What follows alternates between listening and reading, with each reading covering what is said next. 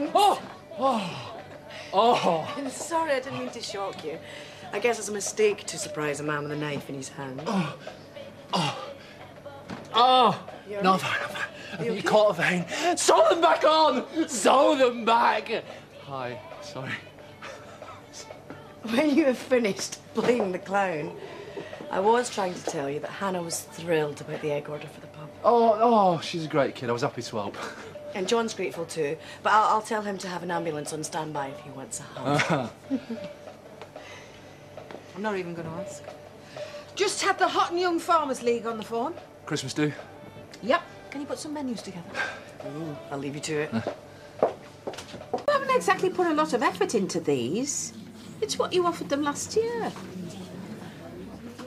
Marlon. What? Do them again.